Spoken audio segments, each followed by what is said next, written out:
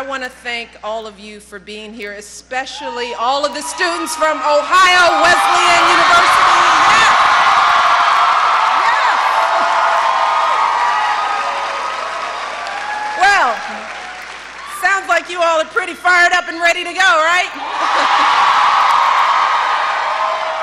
And I have to tell you that I am pretty fired up and ready to go myself, especially because this morning I cast my vote early for Barack Obama. Today, I voted for my husband. Yes, it felt so good. Right now, my absentee ballot is on its way to Illinois, my home state, which means that we are one vote closer to re-electing my husband and moving this country forward for 4 more years.